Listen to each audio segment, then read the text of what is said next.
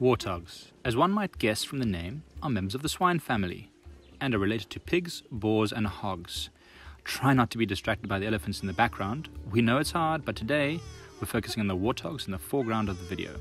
As the name also suggests, warthogs have patches on their face that look very much like warts, but are just growths made up of thick skin and cartilage. These patches act as padding for when males fight during mating season. Oxpeckers and other small birds are often seen riding on warthogs and eat insects off their bodies.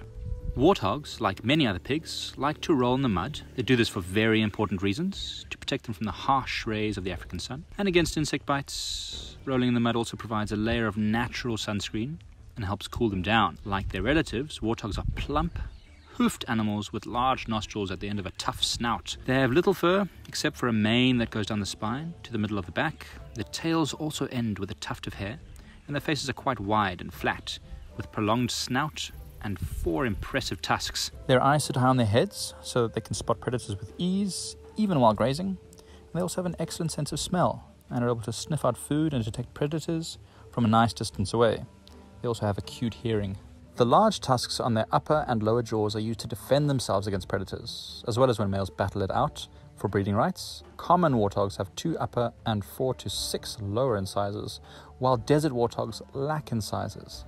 The upper tusks grow to 25 to 30 centimeters. Wow! From hoofs to shoulders, warthogs are around 36 centimeters tall and 89 to 150 centimeters long from shoulders to rump. And they weigh a hefty 54 to 113 kilograms. Common warthogs live in the grasslands and savanna woodlands of Africa. They prefer open areas, but can be found all the way up on Mount Kilimanjaro at an elevation of 3,000 meters. Desert warthogs are found in eastern Africa, in parts of Kenya, Somalia and Ethiopia. They often live in dens made by aardvarks, and warthogs are generally passive and look for already abandoned dens to make their homes. Female warthogs are sociable creatures and live in matriarchal groups called sounders, with 1 or 2 adult females and their young. Sounders occupy home ranges but are not territorial. These grounds can get quite noisy, as warthogs love to communicate with each other, using a range of vocals from grunts and snorts to squeals and growls. Young males usually form loose bachelor groups, though when reaching adulthood, they will go through their separate ways and lead a solitary life.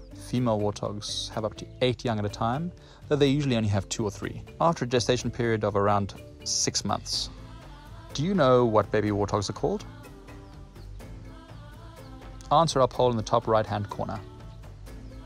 Baby warthogs weigh around 900 grams at birth. The young live with their mothers in her sounder until they wean around 4 months old and become mature at about 20 months. However, females stay with their mothers as adults, while the males tend to go off on their own. Warthogs may live 12 to 18 years, depending on the area. Warthogs are also classified as herbivores, but have been known to have an omnivorous diet from time to time. They use their snout and tusk to dig up bulbs and roots, and their diet also consists of berries, bark, and other plants. Hi everyone, if you enjoyed seeing this incredible wildlife footage and would like to know more, please follow us and hit these links in the subscribe button.